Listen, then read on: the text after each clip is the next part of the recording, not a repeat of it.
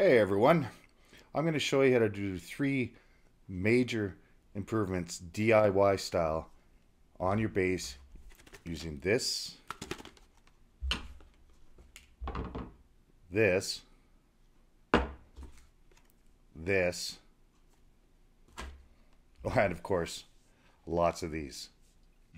Day drinking, resist, yeah.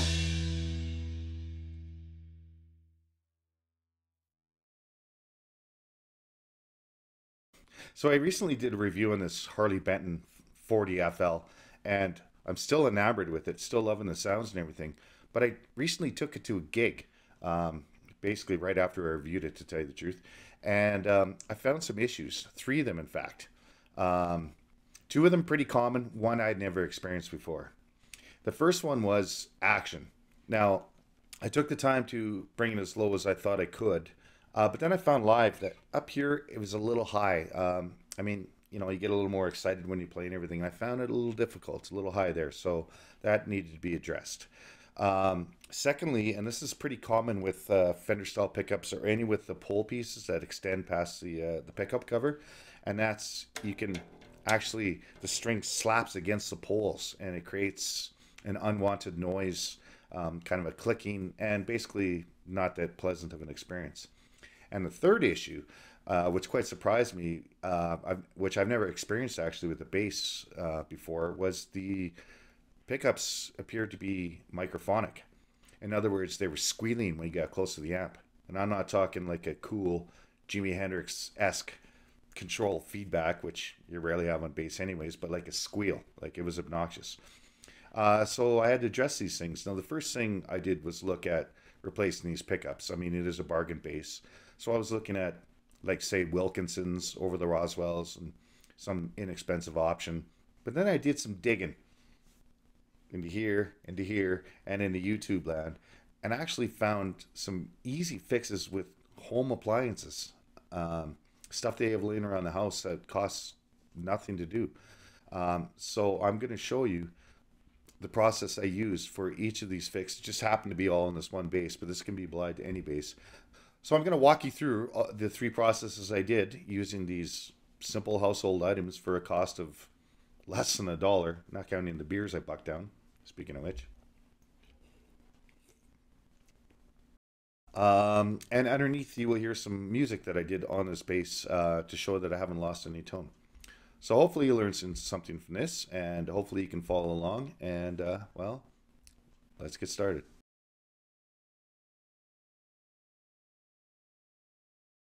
Well, we're going to start the project off with the action. As you can see, it's quite high here. I figured we'd start with the action first because once we get the neck set, then when we do all the pickup work, we can also set the adjustment of the pickups.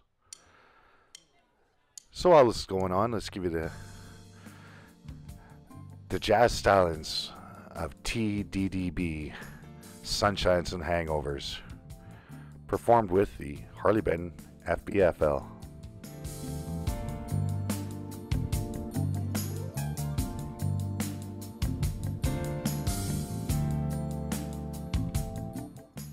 Some people use a drill on the neck. I prefer not to, just in case. That's an area you don't really want to mess up. So take your time. Make sure you know where all the parts came off of and how they go back on together again.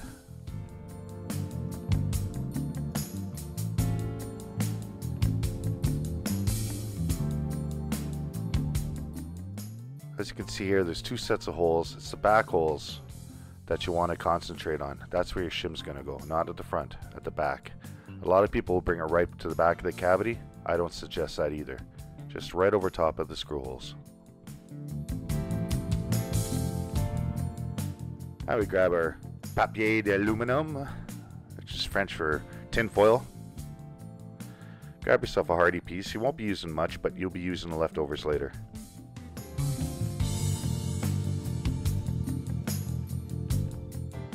Here you just want to kind of measure things out, just rough cut about the size of the cavity. It's pretty easy to cut, so you don't worry about it too much. Once you get that, Get your screw hole width and fold the tin foil. Remember, a little goes a long way. You might have to repeat this process a few times to get your ultimate height. But hey, that's what the frosty ones in the fridge are for. Enjoy your DIY projects. Take your time.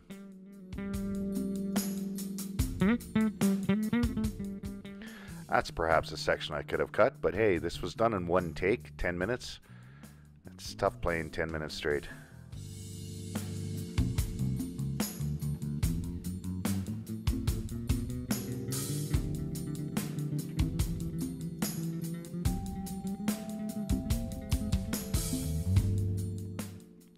Alright, once you've guesstimated your height and your shim, you put your neck back on. Put on, I suggest, the E and the G string, just tight to tension, not in tune, and check your height. Again, you might have to repeat this process.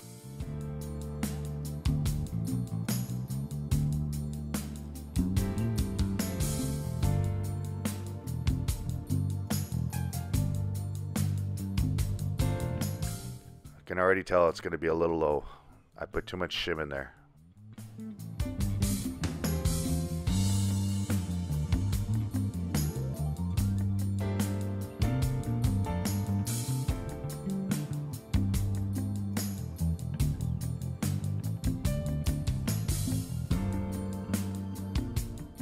Yeah, that's right. If you got a string wider, use it. Not sure what I was thinking there.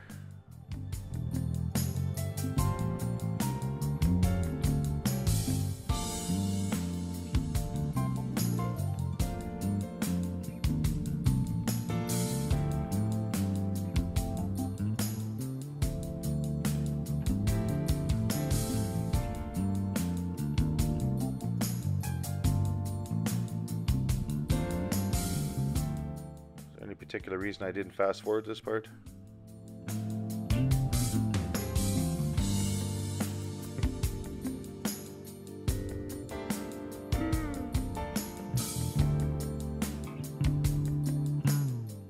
As you can see, it's resting right on the fretboard.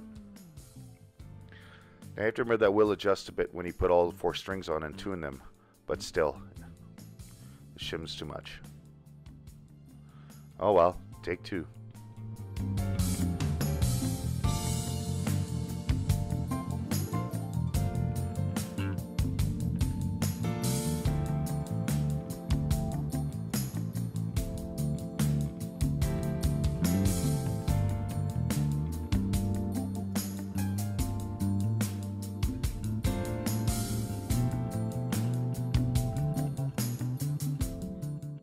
I like to use tools in different ways, but no, string winder does not work on the screwdriver.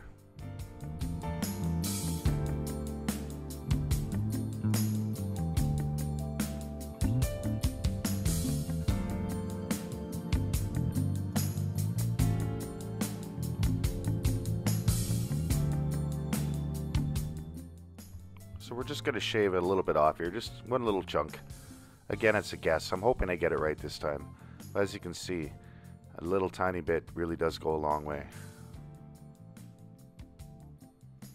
So we'll just trim that up and get her back in and see if we got it right this time. The nice thing is you've already got the screw holes in the tinfoil, so it's even easier to line up. That's looking a lot better.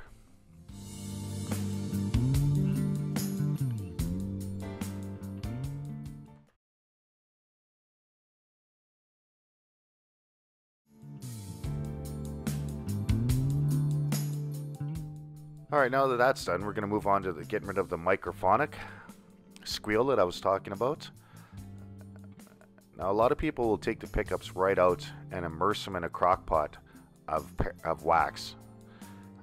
It's really not necessary to do that, and who wants to ruin a crock pot? I mean, I cook a lot with that.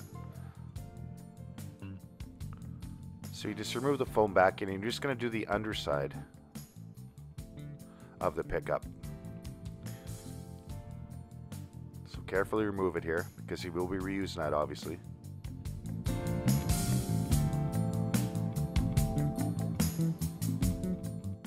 Remember, you're doing the back side of the pickup here. Start my little thing. There's your tinfoil coming back into play. You don't want to drip wax on your body, obviously. So position her in there nice. And there you go. And that's a nice spa fresh. Any paraffin based candle will work just fine.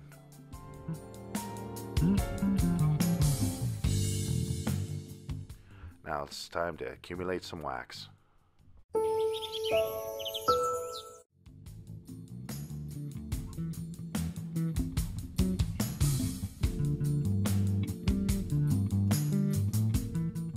That's always safe, having cloth under flame. Probably shouldn't use a metal spoon because it did stick to the magnets a little bit, but minor inconvenience. So about a teaspoon total. Just cover the entirety of the bottom. Spread it out best you can. Again, it doesn't have to be exact. Just cover everything. This will prevent any rattling which causes the microphonics.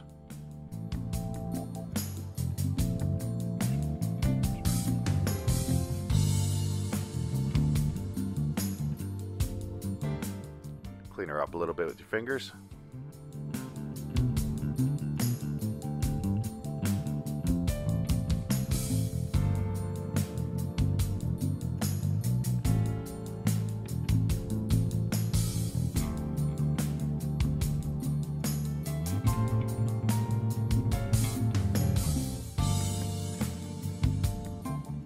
Alright, now you're going to see that cute little hair dryer that I never use. Put it on a low setting and just go to town. What you want is the wax to soak into the poles and into the pickup. So let it rip. You'll see it kind of gets clear and soaks right in.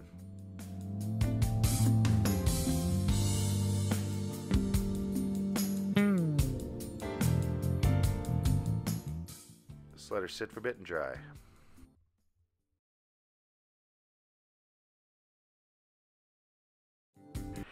Now you're ready to put the foam back in and reassemble your pickup. So just place it, you know, where it was. Make sure you spin the wires back the way they were. If you ever forget, take a picture beforehand so you know.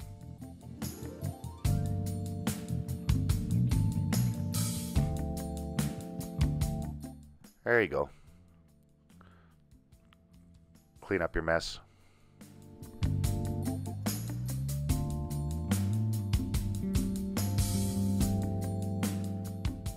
Now here comes the second pickup fix. Before we put on the cover, we're going to try to make those poles even with the top of the pickup cover.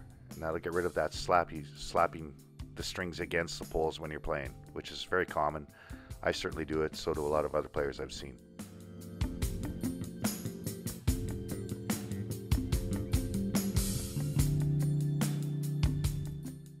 So just eyeball your cuts, pretty thin, because you just want to go from the edge of the plastic to the poles.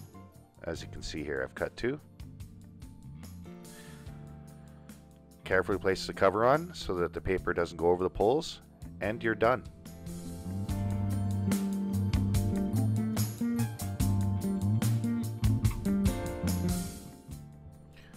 Now it's time to remount your pickups.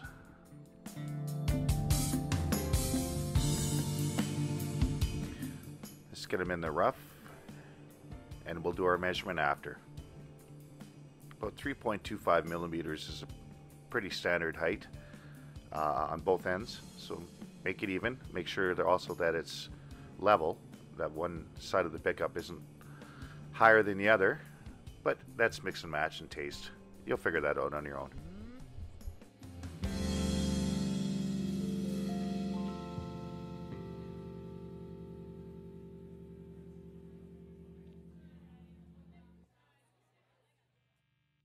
Well, that about wraps up another episode of the Day Drinking Bassist. All those fixes worked for me, as hopefully the musical smooth jazz accompaniment behind the fixes can attest to. Hopefully it works for you as well. If not, remember I had a few beers when I did it, and I can't afford a lawyer, so don't sue. We'll see you next time on the Day Drinking Bassist. Peace out.